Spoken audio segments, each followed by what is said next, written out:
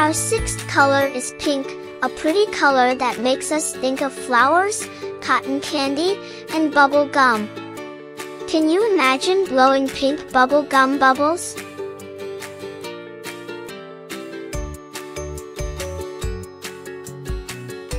And finally, let's talk about purple, a royal color that makes us think of grapes, lavender, and the night sky.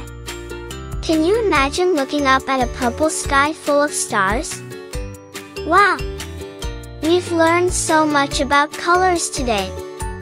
Red, blue, green, yellow, orange, pink, and purple are all around us, and we can find them in many things we see every day.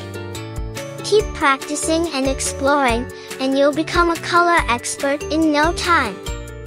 Thanks for joining us on this adventure, and we'll see you again soon.